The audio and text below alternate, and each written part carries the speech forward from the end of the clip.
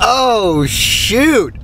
Brent's sick of me talking about it, but I had to bring it up because, well, I like talking about it. I want to share it with you guys. So I've talked about TikTok in the past. It's a new app that I've been trying out. It's awesome. You get to make cool videos, and I posted like a 15 second video, and it's got like 50,000 views on it. It blew up. People have watched that video for 150 hours. So now I've just been kind of waiting, sitting at home, just waiting by my phone. So I don't know if like LA is supposed to call me or if I'm supposed to get in touch with somebody from LA, like, because obviously I'm like a social media sensation now. What's up, everybody? Thanks for joining me today in my home office. Oh, it's not actually that messy, but I'm not gonna let you see it for too long because usually it's pretty messy. But why am I working from home? I'm trying to, I don't know, not leave the house for anything other than what I need to. I will have to leave the house today to go load up some seed. There's a recall on some seed I have to send back to wherever it is it comes from. So I gotta run out there today. But anyways, yeah, you saw me. I jumped on a Zoom call there today. An enemy in his life, it was Carol Baskin. Hey, all you cool cats and kittens, it's Carol at Big Cat Rescue. I did get this in the mail the other day. On our air seeder, we have cameras in the tanks. One of those cameras stopped working. I actually watched the cord wrap around the wheel. I was watching it out the back. This is mounted on our tank. It's supposed to view the...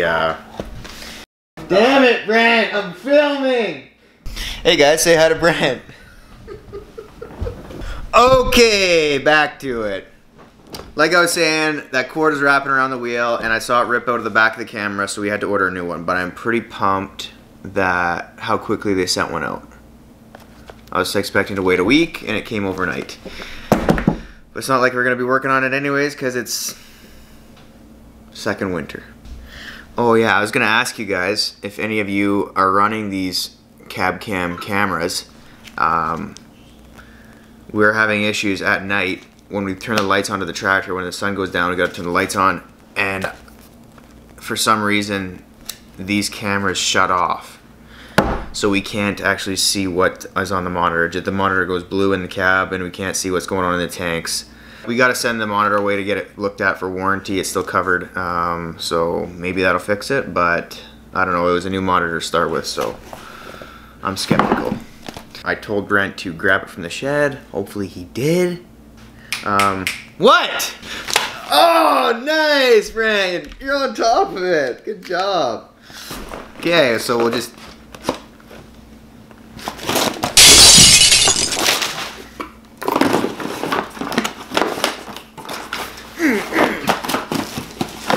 Good to go. Oh yeah, before I forget, if you like what you're watching, hit that like button. Don't forget to subscribe. I did notice that 75% of you are not subscribed, but you enjoy the videos and you're watching the videos throughout. So hit that subscribe button so you get notified the next time I upload a video so you can follow along. Anyways, let's go. Look at it. Look at it all. It's white everywhere. Oh man. Back in the seed shed, there's some recalled seed I gotta send back, so I got that on one of the forks here right now. There's 10 bags. So yeah, it's a new day. It snowed like a couple feet yesterday, so yeah, crazy. Trucker got delayed, so I couldn't go out yesterday, so he's here now. And we're just gonna check that on the truck really quick here. So he's gotta go to Nepal now, and then he's back to Lethbridge, so hopefully the roads aren't too bad for him. But yeah, got some seed to go out here. Hopefully get to that here soon. The shop's a mess. And there's like 2 feet of snow in front of the shed, so I don't even know how we're gonna load the trailer up with the seed. It's gonna be if it doesn't dry out and get windy, get warm, it's gonna be a mess. But that truck was waiting here when I came, and good thing we changed the battery when we did. Jumped in the forklift and it started like a champ. Man, isn't it nice when things just work? What a little maintenance can do, eh? Who would have known? Wow, whose truck is that? They should really take care of it better. So what do you guys think? Should I be driving around? So I'm pretty self-quarantined in the truck here by myself, but I don't know, I just have to get out of the house. I feel for everybody living in the cities who can't go out. You know, I can spend hours outside and not see a person if I wanted to. It would be bad. This is the only situation where I might run into somebody. If I got stuck or something, or truck trouble, and I had to get somebody to come help me out. Hasn't happened yet. I have thought about this a lot, actually, because like, I go in back roads all the time, checking crops or finding guys' houses or yards, delivering seed or whatever. But yeah, if I was to break down out there, a lot of my area doesn't have great cell service, so I'll just be sitting there. It hasn't happened yet, but I'd just be sitting there. I know this is how it would work. I'd have to wait to be found. That's just the reality of it. Like, maybe I have my chair. My chair would be better if I got in a situation like that, because like, my arms are strong enough, I could just keep going and find a yard, but until I run into somebody. But my walker, I'd go 100 feet and I'd be gassed. All the farmers in the area are pretty nice for the most part.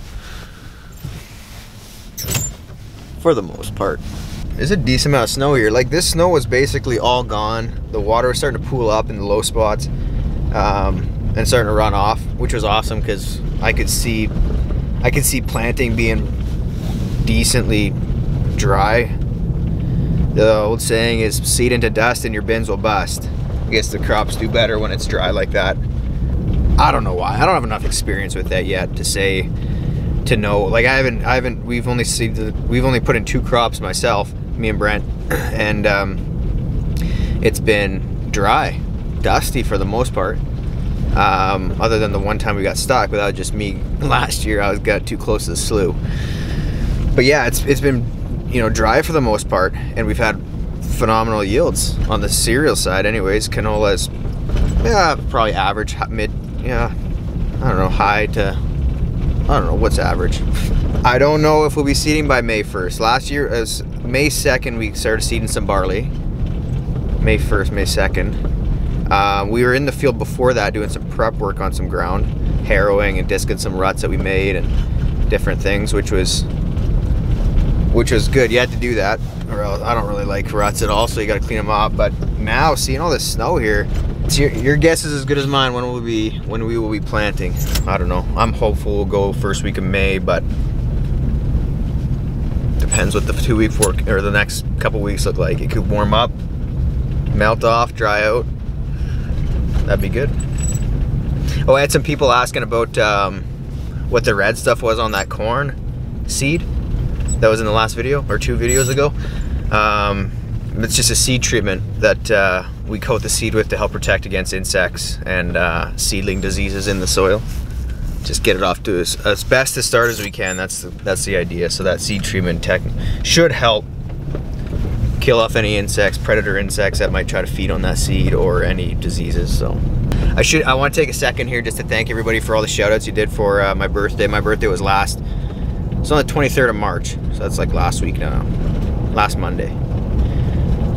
But yeah, I appreciate all the kind words. I didn't do anything special. It was like my mom brought in a cake for me. That was super great. Carrot cake, cheesecake, man, so good. But yeah, we didn't, no real family get together. That being said though, the last 2 birthdays, my parents haven't even been there anyways. It's like they plan their trips down to the States or cruises, whatever, on my birthday. I don't know why. Maybe it's just because they love me so much. On another good note, April 15th. That is the anniversary of when I broke my back. It just kind of like drilled into my mind that date. Yeah, you never forget something like that, but honestly, it doesn't really matter when it happened. But yeah, so that comes up, and it's like, what, that was in 2015. I was 22. So yeah, it's been a wild ride, boys. I think, honestly, I've become a better person since then. And to be able to say that, it's awesome. I'm proud of myself. I don't know. Is that being full of myself? I don't know. So I guess that's a good place to cut this vlog off. Finish it off on a good note. I appreciate you guys hanging around watching these videos. Thanks for joining me. Talk to you later.